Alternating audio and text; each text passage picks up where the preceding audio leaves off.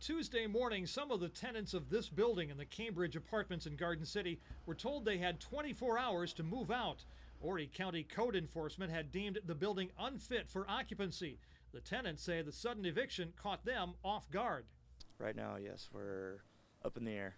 Code enforcement officers say they are allowing the tenants to go back in and get some personal belongings, but the tenants are saying once that happens, they're not sure where they'll go. Well, luckily we do have a friend, but as far as staying with them, for like 2 or 3 weeks, I have no idea if that's even going to fly. Horry County spokesperson Lisa Boursier says code enforcement officials have the right to evict occupants of an unsafe building with 24 hours notice.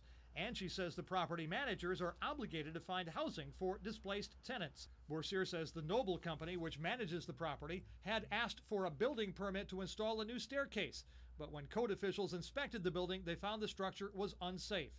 Each apartment is individually owned. One apartment owner says the Noble Company, which he says is responsible for the building's exterior, has neglected it.